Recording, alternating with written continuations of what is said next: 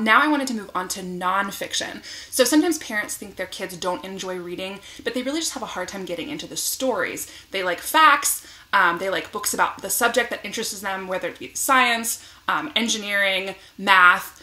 So we have lots and lots of books for all ages. So I wanted to start off with 2 different alphabet books. So this one is super interesting. It's the alphabet of peculiar creatures. So, you know, your normal alphabet is C is for cat, D is for dog. These are all different. They're all real animals with tons of facts about these animals.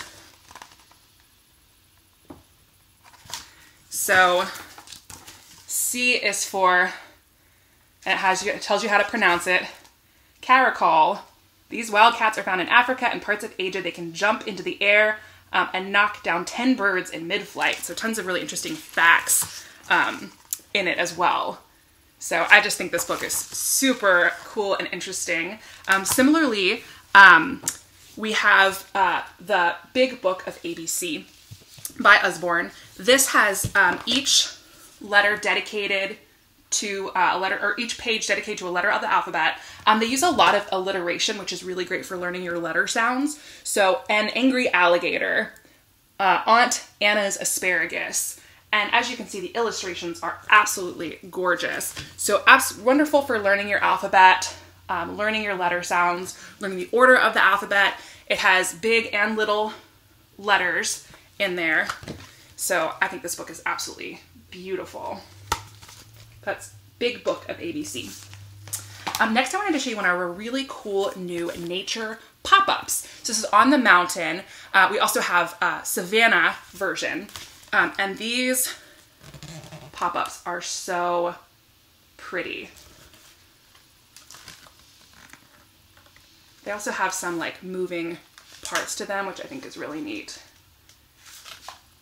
Great for learning. I love this tumbling bear one. Super cute. Learning all about different animals that live on the mountain. So this one is On the Mountain pop-up book. Now and Then, super great introduction sort of history and different cultures and different places for children. So it compares different, so it'll have the subject, so getting around, and what getting around has looked like over the years, different places. So getting around by train, what that looked like, traveling by road, what that looked like then and then now. Lots of really interesting facts about different cultures and countries. So kind of a great history book for elementary aged children. Another great history book for just a little bit older is The History of the World in 100 Pictures. This is great kind of snapshot of the history of the world, and it tells it through different pictures and items. So lists out 100 things and then a little bit about each object and what time in history it represents.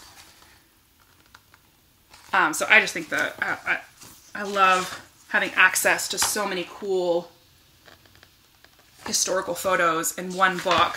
So this would be great for any kids in your life that really love history or even art. So those are all the nonfiction I wanted to show you. We have tons of subjects: math, music, cooking. So anything that your child is interested in, we probably have a book for that.